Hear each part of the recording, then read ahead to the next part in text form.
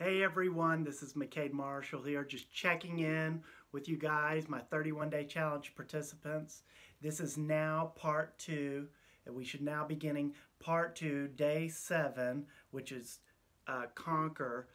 And I'm really excited that you're still going strong, and if you're behind a day, just keep going and pick up where you've left off, and you can play catch up or you can read right into February. And part 2, like I said, is God is always for you.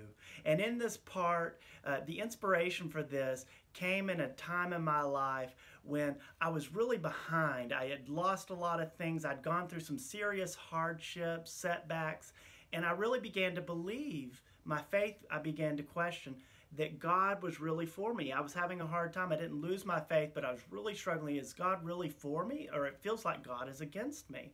And so the inspiration for this entire section is that God really is for you, and He's fighting your battles for you.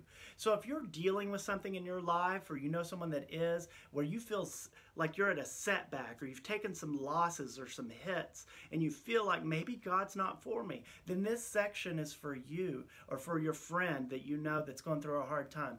Yes, God is for you.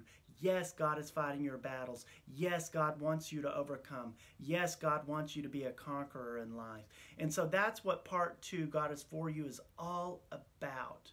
And if you have any stories, or if you're dealing with something, make sure and go to the chat board on McKadeMarshall.com under the chat board under 31-day challenge tab. And click on the chat section and go to that board and start chatting. And if no one else responds to you on the chat board, I promise you I will. I always respond to my chat board, and also on social media. So stories is what this challenge is all about. Testimonies, testimonials. And that's what the scripture is. The scriptures is full of the testimonies of God, of men and women of faith and their journeys. And it also has teachings, obviously, in different things. But that is what the Word of God, in essence, is. It's a testimony as to who God is.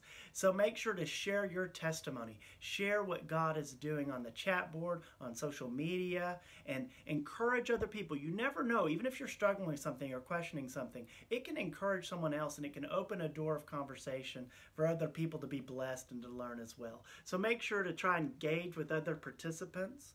And like I said,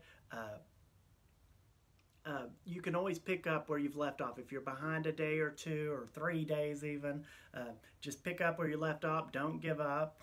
And, you know, God, I've used this in the past, but God is rooting for you. His angels are rooting for you. The people of faith are rooting for you to overcome and live out your destiny. It's like in the movie Rocky Balboa and Adrian. Adrian was always in Rocky's corner, encouraging him, rooting him on. And so that's kind of how God is with us. He is rooting us on like Rocky to keep boxing, to keep fighting the good fight of faith. So don't give up and keep pressing forward through part 2. I promise you that God is fighting for you, and that He wants to do some unique and awesome things in your life in this season. Well, I love you, and I'm praying for you. Go to the chat board. God bless you.